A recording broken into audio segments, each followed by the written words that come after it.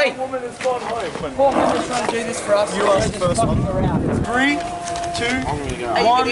Action. Action Jackson. Hello, I'm Hannah. I'm Seb. I'm Tate. I'm Dylan. I'm Grace. No way. And this is Collateral Damage. We're at the uni bar. Apparently. So congrats on the release of Douchebag, fucking sick song. Just like fresh off of the single launch, we're all hype as. How was it up there?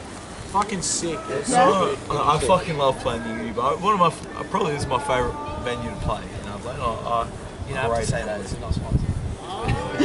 this isn't sponsored. What the fuck? What were you expecting from tonight, and how did it feel when you were up there? Well, Very energetic. I don't know. we're expecting no one to come and everyone to hate us. Keep your expectations low and don't be disappointed. Exactly. But now we've seen the video clip. What was it like shooting the video? What was the process like? I don't know. How did you know what to do? if you want to know. Interesting is about the best word. I do want to know though. Well, Billy was a was fucking so legend on set. He fucking nailed the role of the douchebag. He did very well, and it was just. Sorry. No, go on. I was gonna say, what made you choose Billy to play that role? It was originally going to be Jaya from Cove Street and Stormy Lou, but then He's too nice. he is too nice. We thought Billy Not that first. Billy's not nice.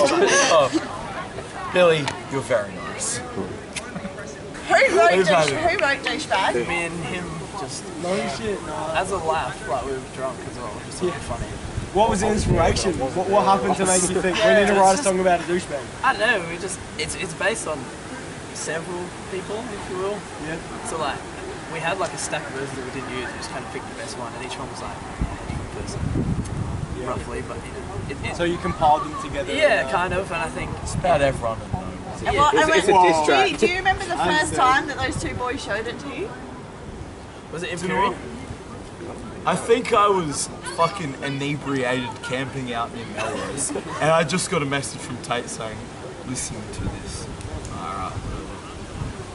And it's just it's a pretty average demo. I thought has potential, needs some work, but fuck yeah, let's go with this. And now it is what it is, and it's fucking brilliant. Nice, yes.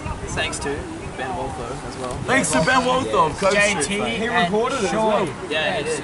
Was there much workshopping going on in the recording space? Or? A little bit, because the demo was quite long. You know, we all decided it needed to come down a bit. So yeah, we just spent a couple of days in the studio chopping and changing. Funnily enough, for the studio not far from here, we did it all Just at the over there. uni. Yeah. First time in the studio as well. Nice. Everything else was recorded in a bedroom. Bedroom Definitely down tell. this and how it goes. First So time you're going to be going back to a studio or back to the bedroom?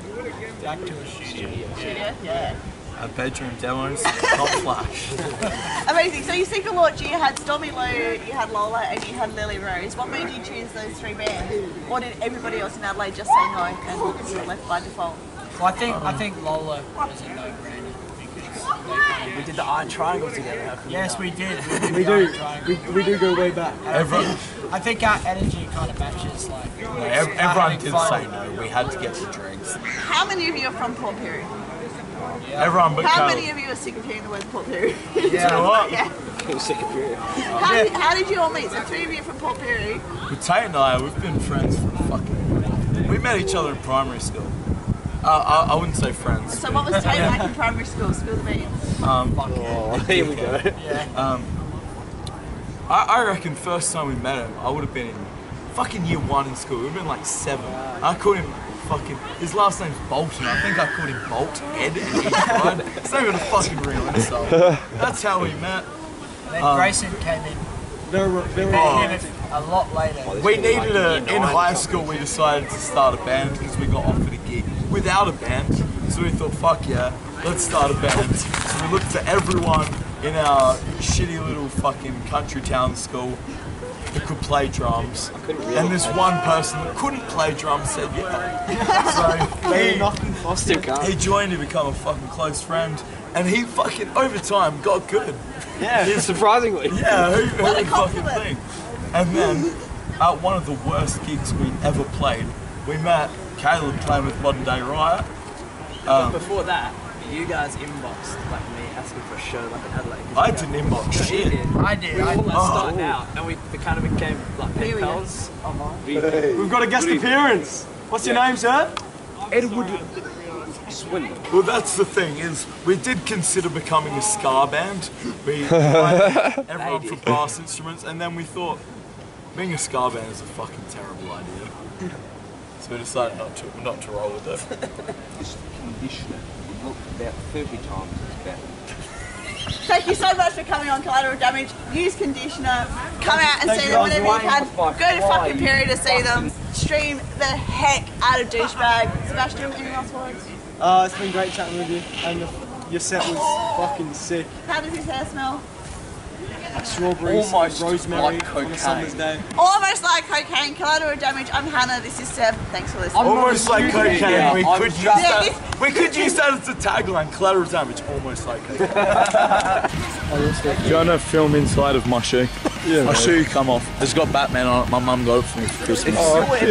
My mum said that I look very handsome in it, so she got them for me. No! I still got one on. Do I look handsome in it? You do. Oh, come here. Come here.